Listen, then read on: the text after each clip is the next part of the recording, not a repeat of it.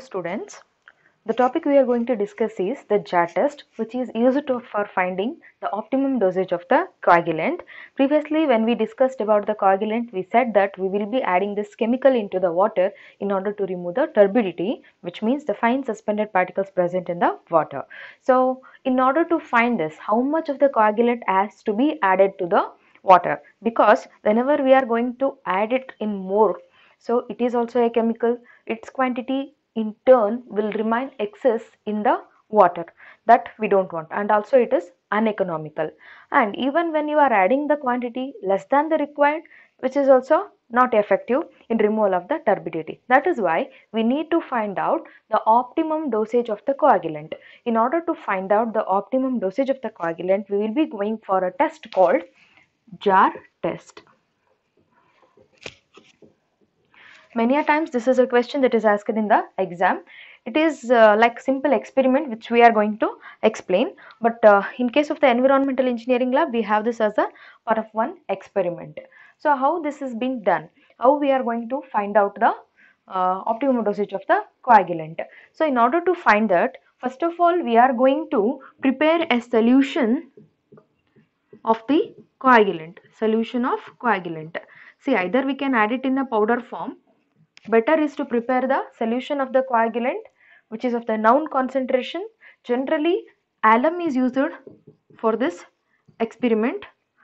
Any other coagulants can also be used in this place.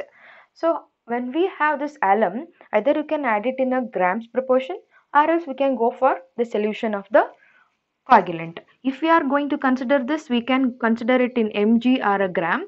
If we are going to consider this, we will be considering in a ml, how much we are going to add. How the test setup is done? So, in this case, first of all, jars around 1 liter capacity will be taken. Okay, so required amount around generally 6 such jars will be taken. So, from these jars, in these jars, we will be adding the water, which may be a raw water or any water which you have taken for the test.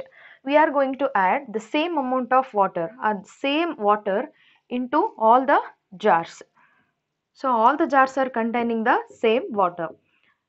Capacity also to be kept same. If we are considering 1 liter, all the jars are containing the same water for the quantity 1 liter.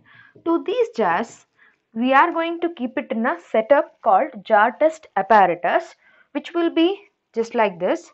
Okay, so which will be present like this. We will be keeping it in an instrument which will be having all the setup that is made in order to control the flocculation, that is process of the rotation. Here it will be having the mechanism to control the RPM, that is rotations.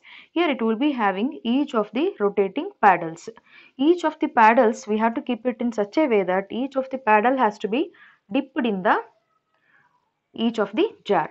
So these are the rotating paddles. Once we adjust the rotation over here with the same velocity, these paddles keeps rotating. That is the mixing condition. We can get it here by the jar test apparatus. So once we have dipped in this setup is ready. Now what is the next thing we are going to do? We are going to add the solution of the coagulant or else the coagulant in a powder form directly into these jars. So we will be adding them from minimum to maximum in order to find out the optimum dosage. So first of all, we may add it here the 1 ml of the solution, 2 ml of the coagulant solution, like the 3 ml, 4 ml and a 5 ml. So at initial stage, what we are going to do is, we are going to keep the RPM to 80 to 100 rotations per minute. So that First of all, it is a fast mixing process.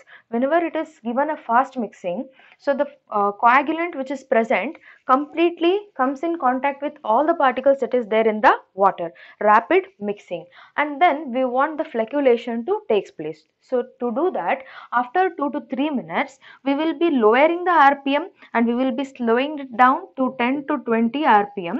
Okay, even it can be less also. So when this is given, the agglomeration of the particles starts taking place.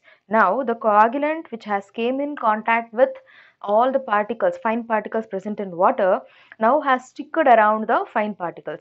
Now these particles upon slow mixing come close to each other and they stick together. Because of that, they come to the bottom and settles down after giving some sufficient time. So what is the final conclusion here? We have added different dosage to each of the jar. So we will be checking visually which jar is having the less turbidity water. So that will be giving us which jar is having optimum dosage which can do the maximum of the work.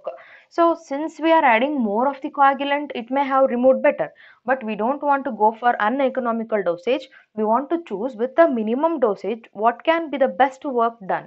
So in order to do that, we will be visually checking which water is more clear and we will be picking that as a optimum dosage, and we say that as a optimum dosage for that particular water. Optimum means it should be in a economical range as well as it should do our intended work. So in modern setups, we generally don't go for a visual finding. What generally we do is, we are going to use the nephelo turbidity meter, in which the initial turbidity of this water will be found. Initial turbidity by making use of the digital instrument. Once initial turbidity is known, after completion of this coagulation process, we are going to take with no disturbance, we are going to just take the surface water for around 10 ml, and we are going to test the same sample, that is a final turbidity we are going to check. So which dosage is giving us the maximum removal of the turbidity, that we consider as a optimum dosage in a actual experimental conditions, or otherwise previously we used to find it by just the visual methods. This is about the jar test.